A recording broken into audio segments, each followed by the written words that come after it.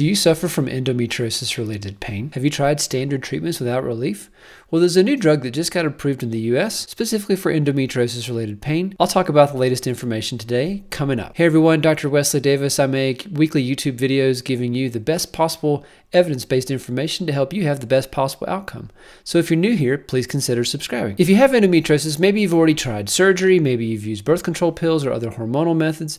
Maybe the pain got better for a while, but perhaps it has come back, or maybe it didn't respond to these things in the first place. All these medications have their roles, and they do help some people, but not everyone. If you haven't responded to standard hormonal therapy, and maybe you've even already had surgery, good news is there's a new medication that just became approved in the US for endometriosis pain. It's approved for moderate to severe pelvic pain, painful periods, or painful intercourse. The medicine's called elagolix.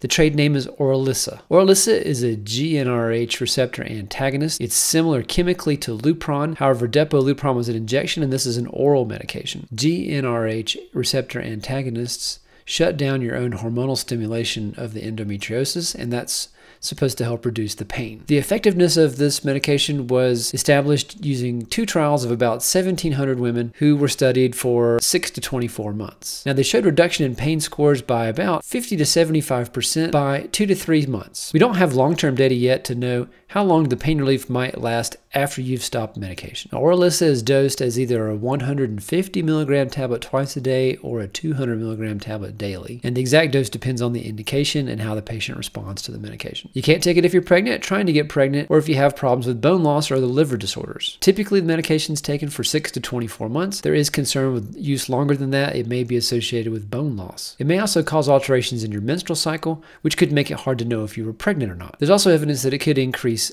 depression symptoms. It's important to know that elagolix is not birth control in and of itself. You do need to continue using birth control. However, you should not use medicines that contain estrogen. So birth control pills of the standard variety, NuvaRing, the patch, things like that. The thought is that the estrogen in those products may make the elagolix less effective. Condoms, progesterone-only pills, IUDs, things like that are all fine, as long as they're progesterone-only or hormone-free. The most common side effects were hot flashes and night sweats, moodiness, and nausea. All of these were less than 5%, and most of the time symptoms were less pronounced as time went on. It's important to know that the pain relief was not immediate. It took up to about 2 months to start to see an improvement in pain scores. Also important to know that you should take calcium and vitamin D throughout the entire time you're taking the medication to hopefully reduce the impact of bone loss. So of course the big question is, what will it cost? Retail is about $850 a month. That's $10,000 a year. It's unclear yet how much or to what extent insurance will cover this medication. We also don't know if there will be, I bet there will,